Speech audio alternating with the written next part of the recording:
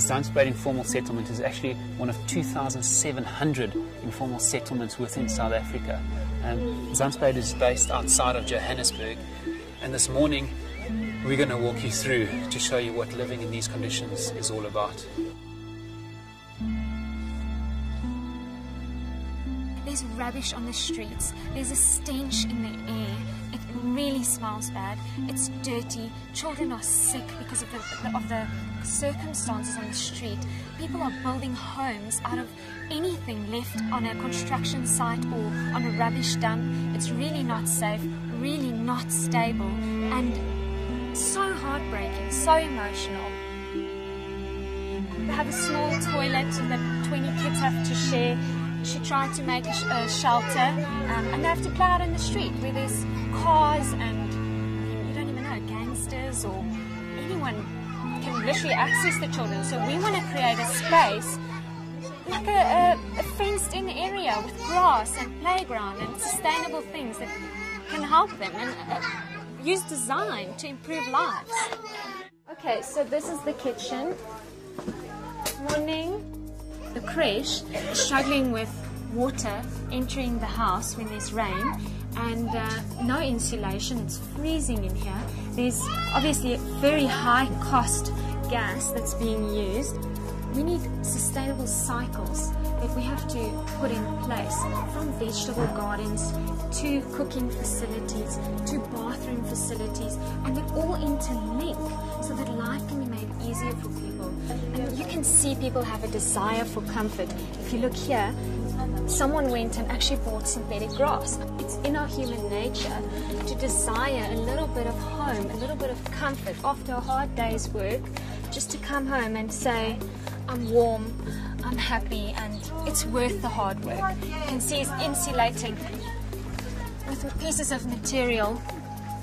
And I mean, one big storm and that's just washed away. We have to make a significant change in the system that can really upgrade the whole living condition, rather than just keep feeding money into the thing and, you know, just get swallowed up, because poverty is such a vicious cycle. These are children like anywhere in the world that we know. They need education, they can be our next doctors, our next presidents. They need security, they need shelter, and we can give that to them. Obviously, the need in South Africa for housing is so evident. We see it everywhere around us, and it's heartbreaking. We would like to show you our vision and our heart for a sustainable village of the future.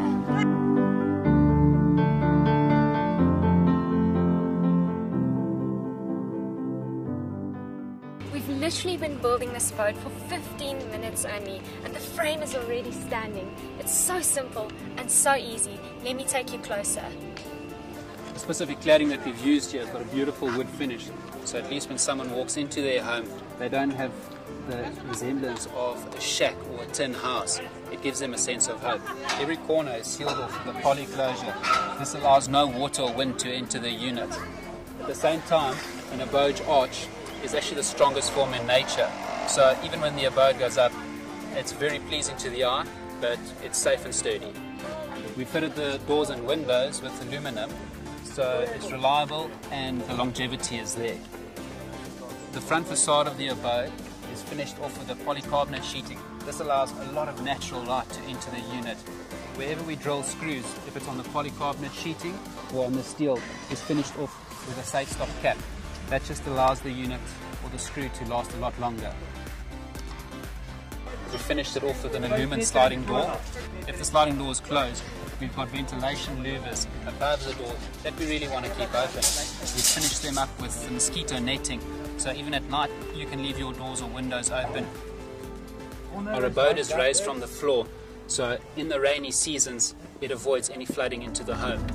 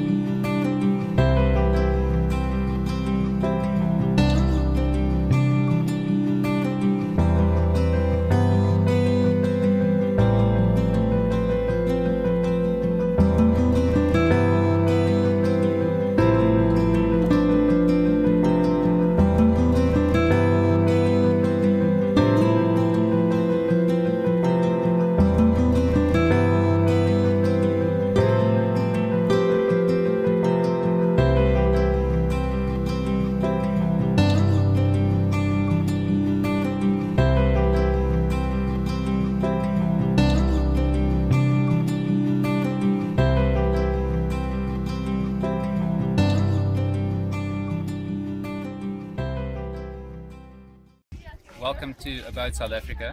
We're in Zambia at the moment, and we're building 3 abodes for 24 youngsters, women, and we're going to be housing 8 of them into the new abode. The abode that we're putting up has been estimated to be 1/10 of the price of the housing that's currently here, and it's taking not even a day to put it up, which is just amazing compared to 4 months or 5 months of building a dormitory. So we really hope that this will just fire into Africa, and people will see how effective and how quick a comfortable lifestyle can be created.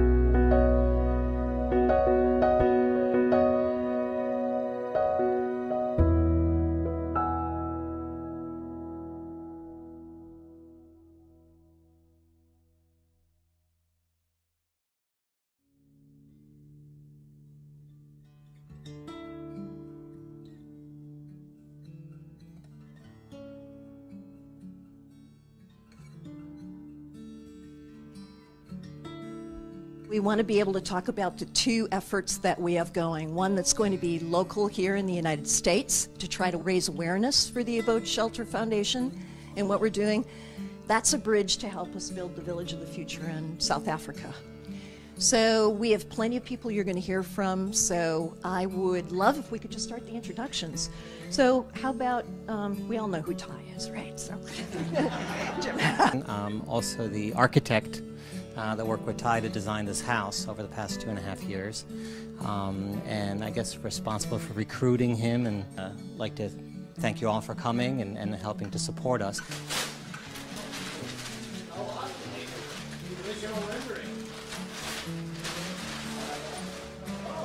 So that is the original rendering that was done of the house, so hopefully you'll enjoy that and put it in a nice place.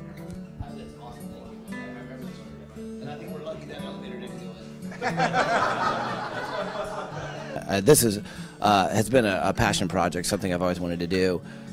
Built a lot of homes, on TV for a lot of other families, and sort of wanted to do something unique, different, but also for my own family. And so it really is about all the things that not only makes a better life when you live in it, but also the cost of it.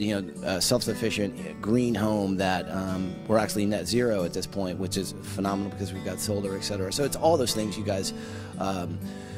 But I'm just saying in the houses, but there's so many new technologies because it really is a glimpse at, I think, the future of home building, and certainly a glimpse at the products that you can put into homes these days. It's been a great project working with NextGen, working with Mike, and working with the builders here, which a lot of communication has to happen, and we actually did it successfully, which is rare with me because oh look, a shiny object. So anyway, so I'm going to pass the mic back to you. So this was a great project. It was meant to be a joint effort between NextGen to promote future technology, as Ty said. But clearly there's need, right? What we've done at BSB is we've actually conceived an entire village using the Abod units. And so our dream and our goal, ultimate goal, is to promote and actually help develop these villages around the world, not only in Africa, but in other places of need, including the United States. We tried to give exposure at the International Builders Show earlier this year for Abod, and we believe in the concept. We are really behind it to use all of our media assets to broaden the messaging, and we're excited to, to be a part of tonight. One thing I've learned is a home that really is, it can change your life in so many ways, and it's something that we all take for granted. And it can be big or it can be small, but a place that you can call home that has the security to be able to lock a door and say that your family's okay, we take for granted, every day. And I know that's one of the key things about Abod. It's like a safe haven for a family, and so that's what I think is such cool about this project, because there's so many places that people don't have that security. Well, gosh, let me start out by just telling you the background of the story of Abod. They had the first one manufactured in Iowa. It was a small town 30 minutes or so away from us. And we looked at it, and that got my wheels turning. Jim and Chris were there that day, and we thought, oh man, this is officially now already bigger than me and us collectively. What we did is Jim and Mary Ann purchased 2 of them on one of our recent trips, and they are now in the medical center that we started there. We just built a building, didn't know what we were doing. Childbirth is one of the biggest killers in all of Africa, and so we thought that made sense to do the maternity ward. And so that is now, the Abod is up. We have not delivered our first baby from there, but that will be coming shortly. And so what we're waiting for is for the insulation to come, and that shipment left just yesterday, and that will be in the maternity center. But we also did a mission center. You can't say the word orphanage in Ghana, but that's really what it is. 22 kids live in that right now. Per capita, there is more poverty in Africa today than what there was when America started to give all these dollars. So it's not giving somebody something. It's not giving them a check or giving them even a piece of candy or a meal, because that's not sustainable. The next year we went back to check on the school, and we found out that there were several dozen kids actually sleeping in the school, in the classrooms. So they had to walk so far to school that they actually just, moved what dust they had back and slept on the floors and stayed there all week long, and then walked home and got some new supplies. Austin, my son, decided he wanted to build a place for the kids to sleep. And then we went back the following year, and the dormitories looked like literally they were like 20 years old. I thought, wow, if you can construct a house that would house X amount of kids, right, and it would last 30 to 50 years for half or less the cost, sometimes a quarter of the cost, depending on where you are, and it can go up in a day, right, my mind started ticking instantly. But you think about the small space, and you think about the political climate, and you think about, you know, the things that they're thinking about that I don't have any inkling. You know, I talked with Boomy, and she's like, you know, you got to come to Nigeria. You don't even know what you're talking about, and that's right. So that's how we became involved, and I'll close with our group of students. Actually, it took first place for the iterative design that we came up with. So out of all the other 30 projects, it got some special nomination because it touches everyone's heartstring. I mean, it's you see it, it's cool, and then my mom's calling me and saying, you know, what if you use tire and, you know, for materials? I go, Mom, come on, I'm an engineer, we got this. But people are thinking about it, and that's the infectious part. One of the visions of the abode, it's not necessarily just the shelter that we're looking at, and you said the same thing. It's really the lifestyle. There's something on the abode that is just so pleasing. You know, every time we build one, Jakes and I, you know, we get goosebumps. We're like, come on, this thing is so pretty. Even if this takes another generation, this is the next step to changing lives. We want to bring some of the best thinking to the table, and that doesn't mean there's just one pathway, right? One of the things that I think is so cool about the abode and where we have been and where we are going is it's innovation and fresh thinking all the time. We don't want the abode ever to get stale as a concept. $7,000 can buy one abode home for an entire family for a lifetime.